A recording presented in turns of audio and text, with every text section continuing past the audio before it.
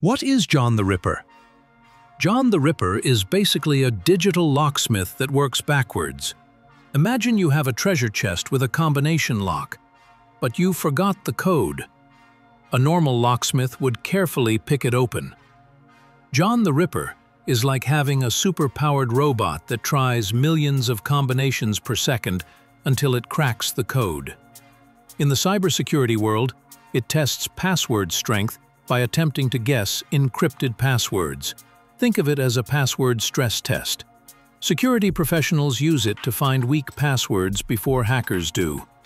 It's like having a friendly burglar test your home security so you can fix the weak spots.